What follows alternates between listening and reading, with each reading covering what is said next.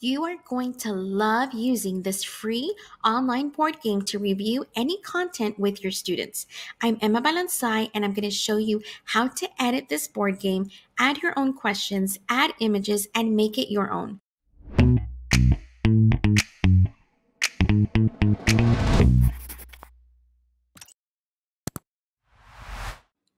Okay, so I want to show you a demo of what this board game looks like when you use it. It has 8 movable board game pieces that you can move on the board game. It also has a dice that when you click on it, it rolls and it tells you how many spots to move. You're going to see images here that you can actually change if you want to have a certain theme or depending on the grade that you teach. There's a deck of cards, and when you click on it each time, it'll have a different question if you want to use it. I personally didn't use them, but that's an option. And you'll see that I added my own questions whenever I click on the numbers. You can add images, you can add links, anything you want, and I'll show you how to edit that. Okay, so the first thing you're going to do is go to flippity.net. You're going to scroll down and look for the one that says Flippity Board Game on the bottom. There are going to be 3 options. You can look at a demo again. It also has written instructions, and it shows you step by step what to do. And then once you're ready to start, go ahead and click on Template. When you click on Template, it's going to ask you to make a copy of the Google spreadsheet in your account. Click Make a Copy. And here is where you're going to edit the colors, instructions, the card decks, and customize the spaces on the board. It is very important to not move any of the tabs in the bottom. Don't change these, and also don't change anything in the blue boxes. Even though I'm not done editing yet, I'm going to publish it to the web. That way I can simultaneously check my progress and see what it looks like as I'm editing. So let's say I'm done. I would click on File and then go all the way down to where it says Publish to the web. Click Publish. Okay. Close that. You don't need to copy that link. And then you're going to go back here, and the very last tab says Get the link here. Click there and you're going to see that link. That's the link where my game is going to be published. So I'm going to click on that link and I'm going to keep that tab open at the same time that I have my other tab open. That way, as I'm editing things, I can scroll back and forth and check to see if I've maybe done something wrong or if the link wasn't visible, anything like that. So I really recommend that as you're working on editing the instructions. The first thing I want to edit are these pictures here, like the tire and the coin, and I want to make it something that is more appealing and engaging for my students. And those images are going to be on your spreadsheet here. They're going to be where it says appearance under the column B. So you'll see these links here. And I'm going to change these links to the visuals that I want. So in order to add links, in order to add a visual, you have to add the URL. You can't just add a visual that you have saved on your computer. So I'm going to go to Google and I'm going to search something that I know my students are going to like. For example, they're crazy about Among Us. And so I'm going to go to images and I'm going to choose an image that I know they'll love. For example, this one right here. And then I'm going to right click it and click down where it says copy image address. Then I'm going to go back to my spreadsheet. And here I'm going to erase that image and paste the new one that I chose of Among Us. And if I go back to my game and I refresh the page, you'll see that it appeared here on number 10. And you would copy the same process for every single visual. I'll do one more example.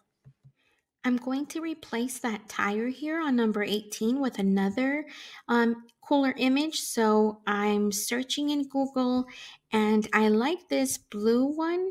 I'm going to click on it and then right click, go down to copy image address, and then go back to your spreadsheet, go to that appearance for number 18. And I'm going to erase that image of the tire. It even says wheel of the wheel, and I'm going to highlight it, delete it, and then paste the new image that I had copied. And I'm going to check how it looks. This is why I like to have them open, because sometimes the links don't work, so I have to choose another one. And that way I don't go too far without noticing my mistakes. So here, like you see, it didn't show. So I'm going to pick another one. I'll pick this one, copy image address. And sometimes that happens. Sometimes they, for whatever reason, don't work. And I like to catch that in the moment instead of at the very end. I'm going to paste the new one and then go back to Flippy game, reload. That way I can see what I changed. And there you go. I see my image there. So I'm going to follow that same step if you want to change the images for the front cover of your board game. If you like them and it doesn't really matter, then you can just leave it like that. But if you want to customize it, that's one way you can do it.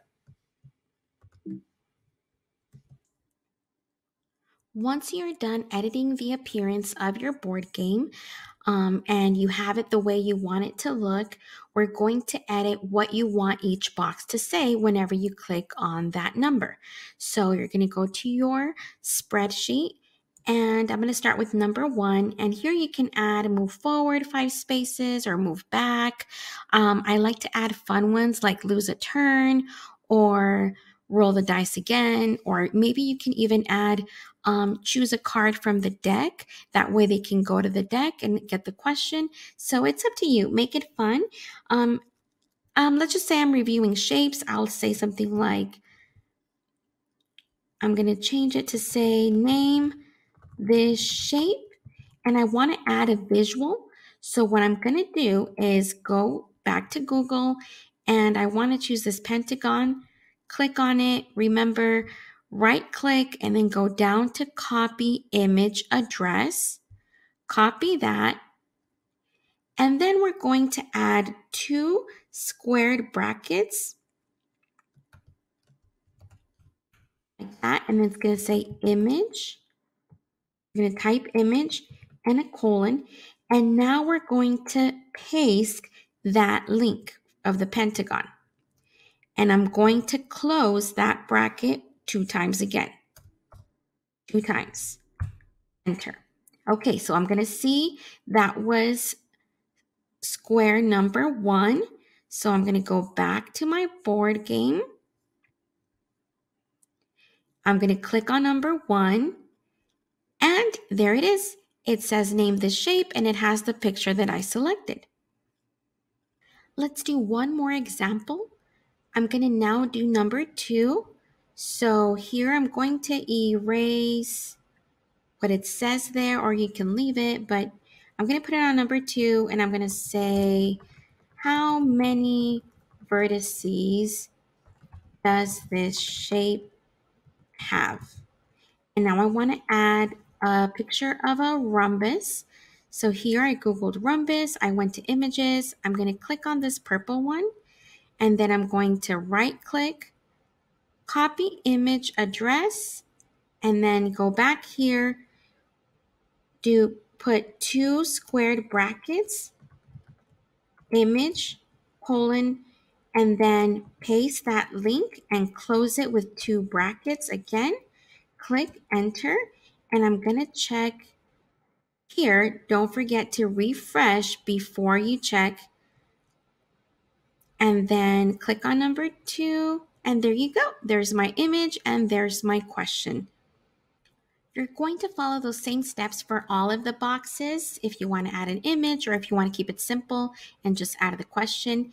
But if you want to edit the deck of cards, you're going to go to your spreadsheet, and here in the bottom, you're going to see different tabs.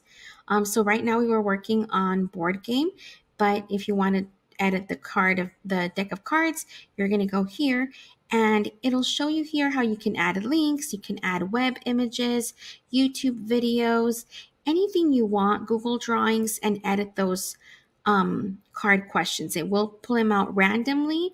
So erase the ones you don't want to use and refresh your page, and it'll appear here. There are several things that you can also edit here.